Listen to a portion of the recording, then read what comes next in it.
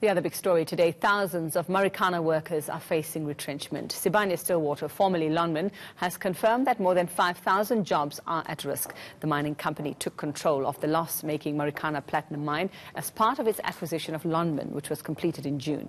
Well, to tell us more about what's going to happen, I'm joined in studio by Sibanye spokesperson James Wellsted. James, good evening. Evening. And thanks for your time. So all this talk, are you confirming, just for clarity, that over 5,000 jobs, 5,000 people are going to lose their jobs? It's not confirmed. The Section 189 process that we enter into from here on is a mandatory 60-day consultation with affected stakeholders, being the unions and employees, where we try and find alternatives to the retrenchments and closures and mitigate job losses. So that's what we'll engage on over the next 60 to 90 days. So it's not confirmed that over 5,000 people... But they are potentially but that would be the at number. Risk, yeah. 5,270 to be correct. precise. So you say you enter into this Section 189 process to try and look at other ways. So I'm wondering, are you really going to be looking at other ways? Is this just a formality to say, yes, we've done this? You know, often trust is an issue when it comes to negotiations, when it comes to unions, when it comes to mine bosses as well.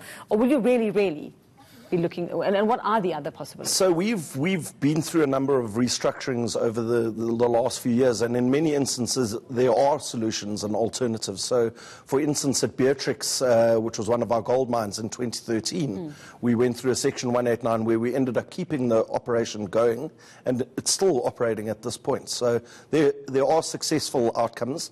In this instance, it's not certain because these shafts are quite old, the ones that we've scheduled for potential closure, 30 to 40 years old, and they've basically run out of reserves. We did review the entire operation. In 2017, Lonmin suggested that there might be 12,600 jobs at risk. We've done a full review, and we are going to keep some of the operations going. For instance, K4B shaft, which will preserve about 2,700 jobs.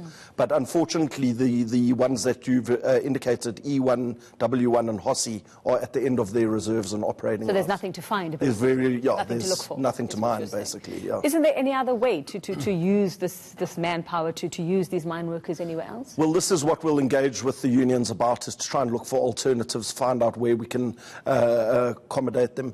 It's very sad, actually, that this is where we found ourselves, because originally Lonmin would have been developing some additional projects, deeper mines, that would have accommodated these employees. But because of the financial situation they found themselves in, they were unable to spend that money and develop those projects, and now there's just nowhere for them to go at the moment. Aren't you able to develop those projects now? Well, but it would take some years, because it's about 3-4 years behind where it should be. So unfortunately the timing, it just doesn't allow for it. So in this process that you will be engaging in the Section 189 process, would you be able to say that you would be able to save, if possible, the possibility to save majority of these jobs, or there will still be some job losses? Because the shafts have run out of ore reserves, there's a strong likelihood of significant job losses, but we will certainly do what we can to try and mitigate and limit the losses that do occur. So in the case that you have to retrench, and you will be, you're saying some people are going to lose their jobs, what kind of compensation do you think you might be offering at the... Listen, that's also part of the process that we have to discuss with the unions. So we look at all of those things. Voluntary separation, early retirement often is an alternative to outright retrenchment, moving employees to other operations that we've got, and then also obviously the compensation still has to be negotiated. And if you have to retrench, when would it be? Well, the 60-day period starts today. We've given notice today.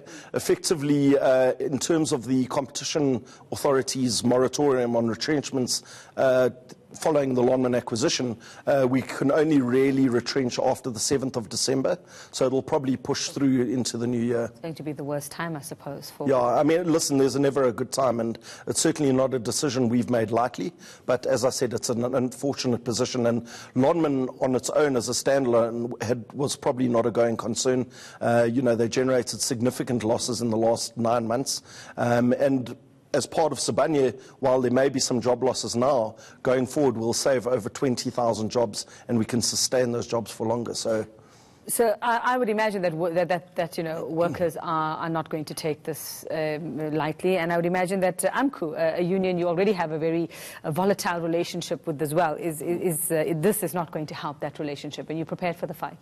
Listen, no, it's not a fight. I mean, we're hoping that AMCU and the other unions will come with constructive alternatives and that we can work together to find an outcome that's beneficial for all of us.